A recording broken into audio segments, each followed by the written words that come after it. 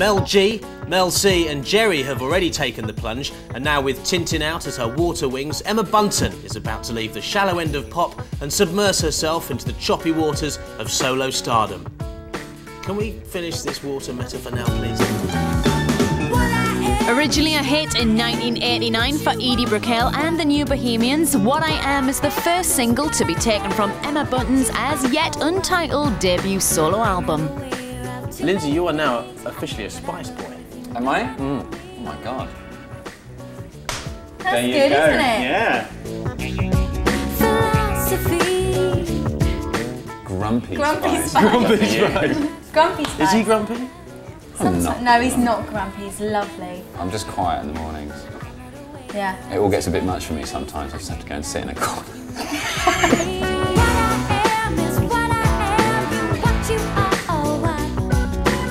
What's she like to work with, though? Fantastic.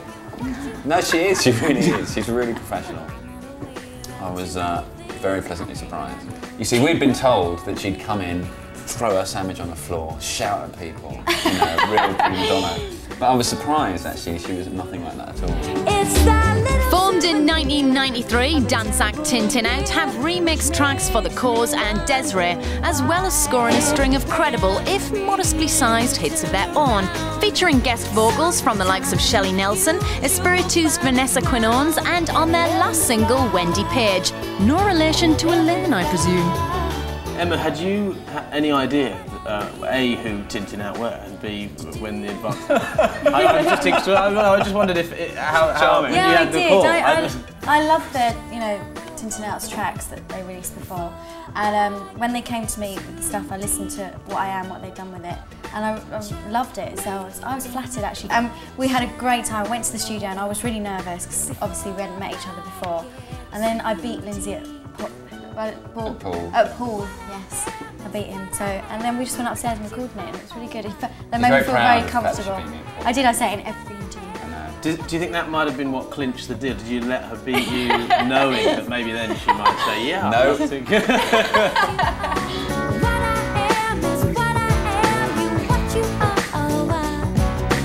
Now, I know you've shot a video for the new single.